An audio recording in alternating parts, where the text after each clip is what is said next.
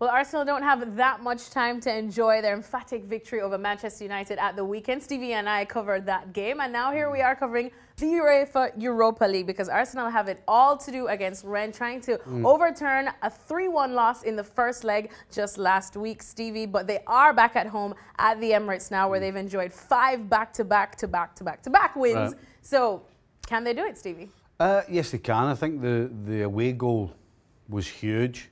Unfortunately, I didn't expect them to lose 3. Yeah. And actually, I was surprised how good Rennes were going forward. I mean, Rennes, since they came back from their break, 15 games, they've only lost twice, and one of those was away at PSG. So this is a team that's in form. It's a team that pretty much knows how to win and not get beat. And so Arsenal better be very careful. Rennes scored 3 away at Betis in the last round. So Arsenal have to be real tight at the back, and I'm not so sure that that's one of Arsenal's strengths right now.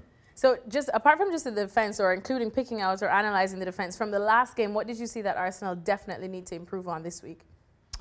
Well, I think they underestimated Rennes, to be quite honest, which means that defenders became slack, weren't quite on their toes.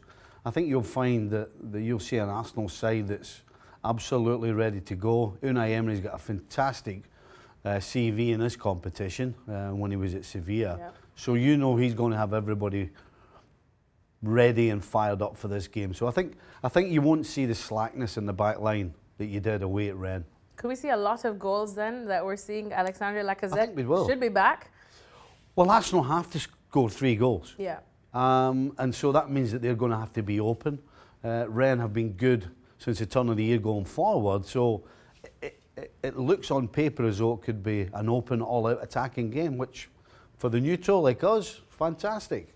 Let's talk about Arsenal in terms of the Premier League now, because we know the UEFA Europa League, of course, they can get into the Champions League through this way. So should they just go all out in this competition, or if they lose to Rennes tomorrow, would it be a slight blessing in disguise for them? That way they just concentrate straight on the top 4 race, considering it's quite tight right now. Listen, if you're Arsenal right now, you want to win every game you play in, whether it's Premier League or Europa League.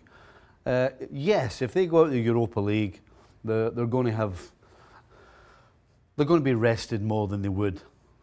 That's the key. But at the end of the day, I'm not so sure that Arsenal get in the top 4 anyway. What? Well, we've just spoken about this game, and we've just said where the problems are in the back. And at any stage and in any game, I'm not comfortable with their back line. I think they can lose goals and give goals up.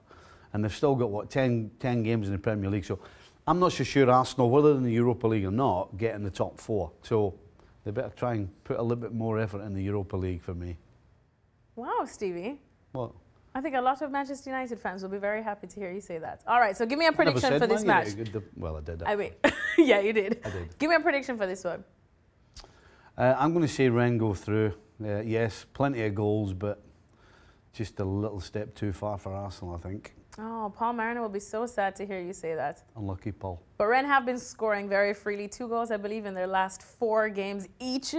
So, free-flowing game, plenty goals. Plenty but goals. At the end, Stevie doesn't believe that Arsenal have what it takes to pull this one off. Too much to come back.